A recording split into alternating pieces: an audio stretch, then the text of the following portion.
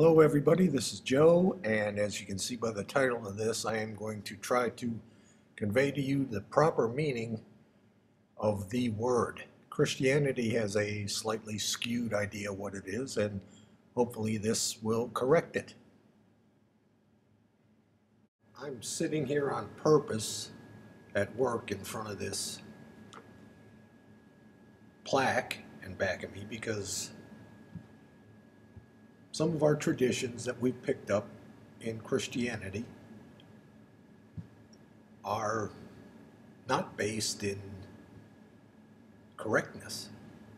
And our faith in Messiah will be strengthened when some of those things are corrected, and this is a teaching that will hopefully correct what is really meant by the word in Scripture. So here goes. First off, I want to intimidate you by putting up some Hebrew. Not really. This is Genesis 1:1. Remember that Hebrew reads from right to left. That's Bereshit bara Elohim et hashemayim vayet haaretz. In the beginning, God created the heavens and the earth. Notice the word in green. This is a graph that shows the entire Hebrew alphabet.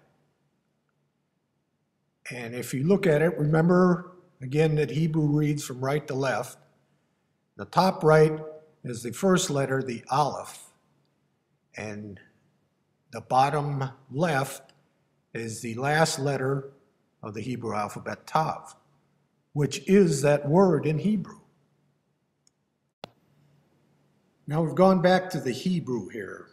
I'm going to take you through it slowly. Go up to the top right, and that first word there, Bereshit, that is the word that is translated in the beginning. The next word after that, bara, is the word that's translated created. The next word down is Elohim, which is the word that is translated God. We're going to skip the word in the green and go to the next word on the bottom right, and that's Hashemayim, which is the heavens. The next word, the word vayet, means and. That's translated and. And then that last word there on the bottom left is haaretz, which is the earth. So leaving out that little word there, we have in the beginning, created, God, the heavens, and the earth, which is the complete translation, English translation of Genesis 1:1. And that little word there with the first and last Hebrew letter is not translated, and it is not translated in Hebrew either. And the sages have always wondered who or what is that little word there. It doesn't mean anything. But when Messiah came and revealed to John in Revelation that he was the Alpha and the Omega, he solved a big Hebrew mystery. Let's think this out logically. Yeshua, the Messiah, came to John at the bidding of his father on the Isle of Patmos to give him the revelation. Yeshua was a descendant of David, who was a descendant of Judah. You couldn't get any more Jewish than Messiah. And John, his disciple, while the New Testament does not give his lineage, was obviously a Jew, or at least a Hebrew. So his Messiah obviously spoke Hebrew, and John spoke Hebrew. So let me ask you a question. Yeshua comes to his servant and prophet John on the Isle of Patmos, and he speaks to him in Greek? No. Messiah, when he came to John on the Isle of Patmos, spoke Hebrew. And what he spoke initially, identifying himself, go to the book of Revelation, he identified himself as the Aleph and the Tav. I am that word, which solved the whole, like I said, a whole Hebrew mystery. The Jews and the Hebrews did not know who this word was. And that word shows up in some very strange places. It isn't just in Genesis 1:1 it shows up.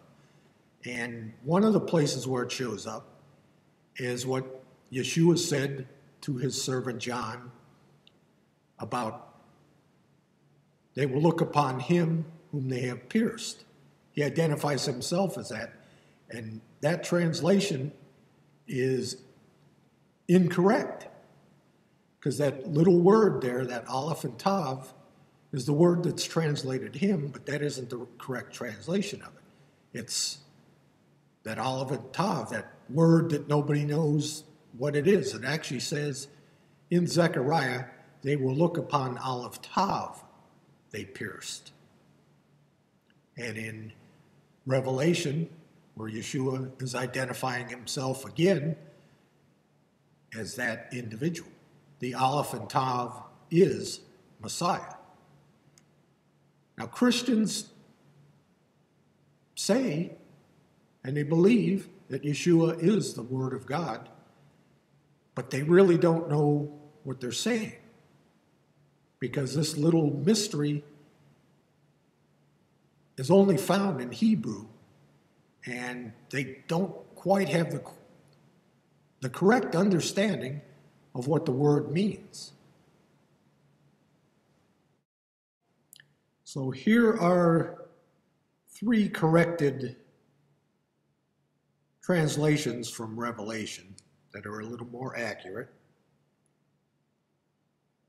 where Yeshua himself is identifying himself as that word that is found in Genesis 1:1.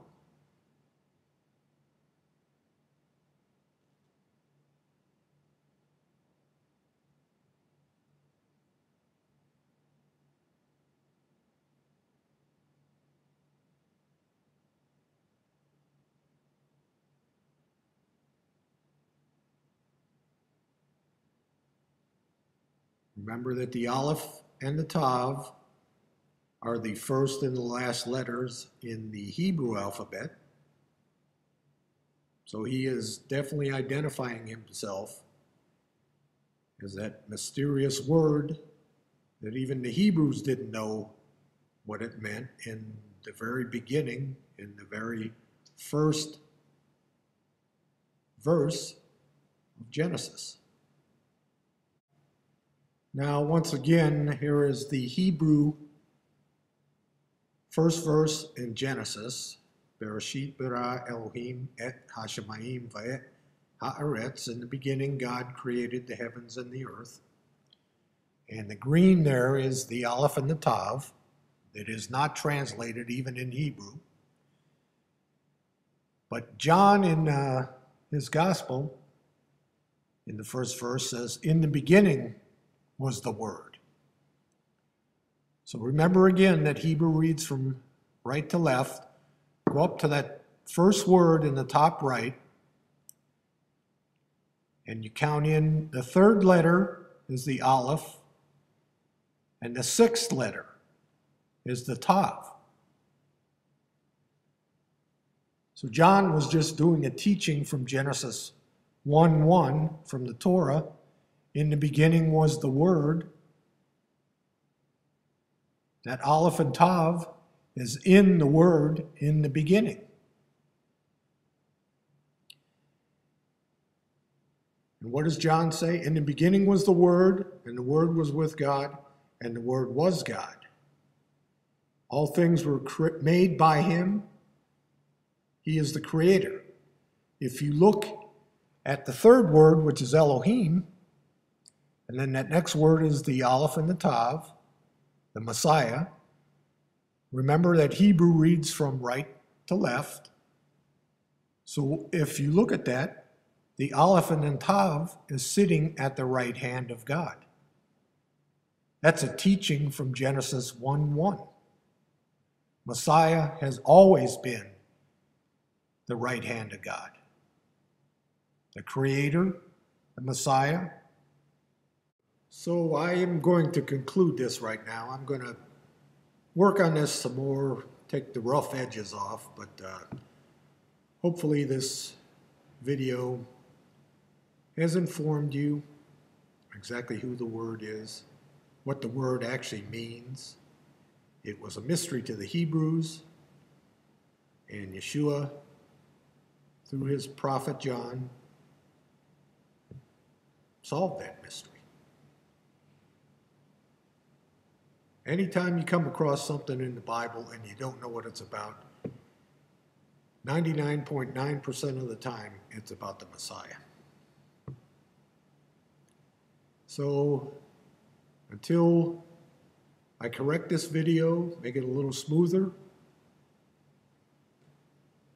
over and ouch, shalom, from Messiah Yeshua and our Father.